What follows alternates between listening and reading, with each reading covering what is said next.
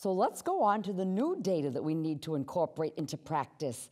Tiffany, the OlympiAD data. Could you tell us about that? Happy to. I think this is exciting data. So OlympiAD was a randomized phase 3 trial of almost about 300 women who were germline BRCA mutation carriers, and this was on central testing. They were women who had less than 2 prior lines of chemotherapy. And I think a really key point here, as we've been talking about platinums, is that a portion of these women had prior exposure to a platinum, but you could not have progressed on platinum-based chemotherapy.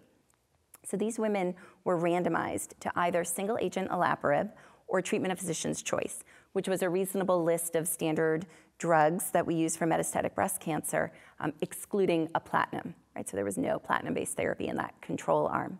And so the primary endpoint was median progression-free survival.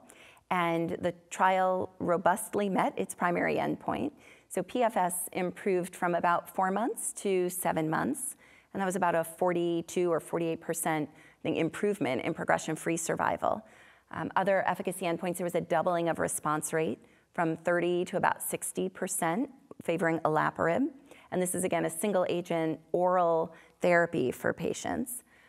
In terms of toxicity, olaparib as a single agent was really relatively well tolerated. There was some hematologic toxicity of a bit of anemia, which I think was no surprise to folks from the phase 2 experiences, and a bit of nausea and vomiting. Although when you looked at how that compared to treatment of physician's choice chemotherapy, in fact, the discontinuation from therapy due to adverse events was lower with olaparib than it was with standard chemotherapy, and it was rather uncommon.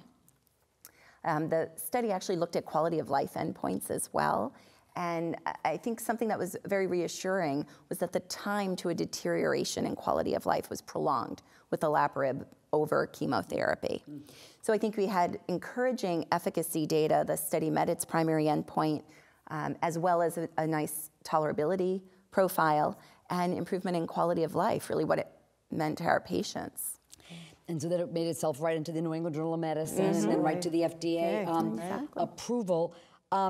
So what do you think the impact is on our standard practice? Is this going to be a kind of a game changer for the germline BRCA patients, do you think? Or? I do. I think there are a few things that I took away from these data. Number one is how critically important it is to know a patient's germline BRCA status. So we've talked about NCCN guidelines already, and this is really a reminder to make sure we're not missing patients that could have the opportunity to have access to this treatment. I think that we then divide out by biology what we're doing in the triple negative setting and what we're doing in the ER positive setting. These patients were HER2 normal, so that's a separate category altogether. I think it's a wonderful opportunity for patients with germline BRCA mutations and triple negative breast cancer to see that we had improved progression-free survival with an agent that was so well tolerated, that was oral, that did not have alopecia associated with it, is really a win. And I think it moves up to first-line opportunity for patients. In the ER positive setting, again, compared to chemotherapy, this was superior. So I still think this would be sequenced at some point following endocrine therapy. I'd be happy to offer olaparib to my patients over chemotherapy.